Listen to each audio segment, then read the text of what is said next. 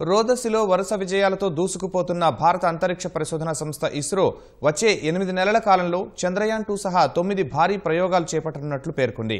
ఇవాళ తెల్లవారుజామున ISRO-1I ఉపగ్రహాన్ని సమర్థంగా ప్రయోగించి గగన విజయాన్ని అందుకున్న ఇస్రో అతి త్వరలోనే భారత్కు సొంత నావిగేషన్ వ్యవస్థ నావిక్ను బహుమతిగా ఇవ్వనున్నట్లు పేర్కొంది.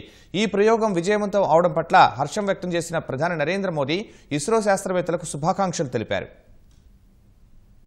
భారత్కు సొంత నావిగేషన్ వ్యవస్థ నావిక్ అందించడమే లక్ష్యంగా 10 ఏళ్ల క్రితం IRNSS సిరీస్తో ఉపగ్రహాలను ప్రయోగిస్తున్న ఇస్రో దాదాపు దాని లక్ష్యానికి చేరువైంది.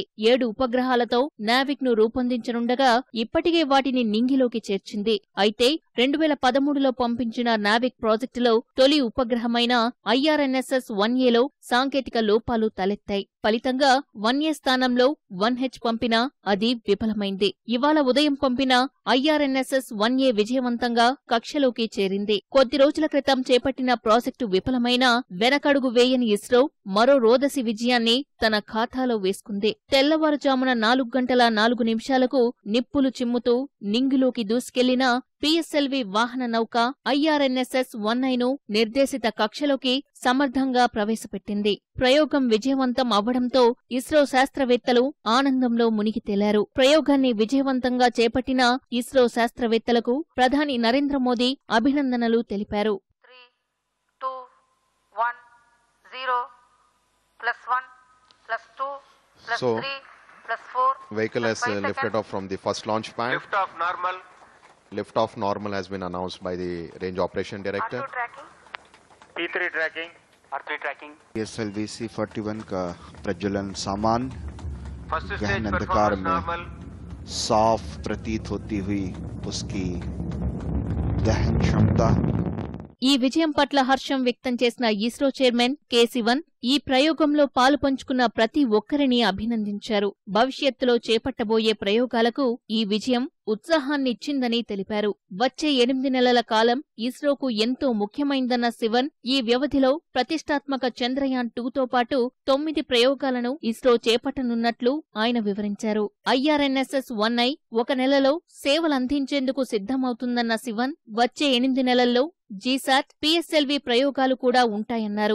జీశాట్-11 ప్రయోగం ద్వారా 5.7 టన్నుల బరువైన ఉపగ్రహాన్ని రోదసిలో ప్రవేశపెట్టనున్నట్లు శివన్ తెలిపారు.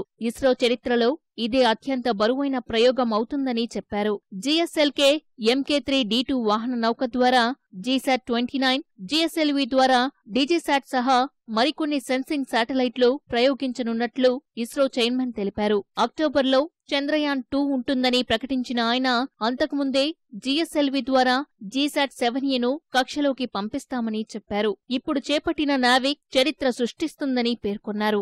నావిక్లోని శాటిలైట్ల సాయంతో రూపొందించిన అప్లికేషన్ త్వరలో విడుదల చేయనున్నట్లు తెలిపారు. ఆ అప్లికేషన్లు వినియోగించుకునేందుకు ఆయా సంస్థలు, పరిశ్రమలు ముందుకు రావాలని కోరారు. ఇప్పటివరకు ఎవరైతే ఈ తరహా సేవలకు దూరంగా ఉన్నారో వారికి నావిక్ ద్వారా మెరుగైన సేవలు అందించడమే తమ లక్ష్యమని ప్రకటించారు. విపత్తుల వేళ నావిక్ శాటిలైట్ల సేవలు నిరుపమానం అవుతాయని ఆకాంక్షించారు. వాహన నౌకల్లోకి కొత్త సాంకేతికతను చొప్పించడం ద్వారా వాటి నుంచి మరింత మెరుగైన సేవలు పొందనున్నట్లు శివన్ వివరించారు. ఇటీవలే కమ్యూనికేషన్ను కోల్పోయిన జీశాట్-6Aను గుర్తించామని, త్వరలోనే దానితో కమ్యూనికేషన్ సాధ్యమవుతుందని శివన్ చెప్పారు. Immediately we are going to have the GSAT-11 mission. This is going to be the heaviest satellite Indian Space Agency ISRO has made so far. It's a 5.7 ton satellite.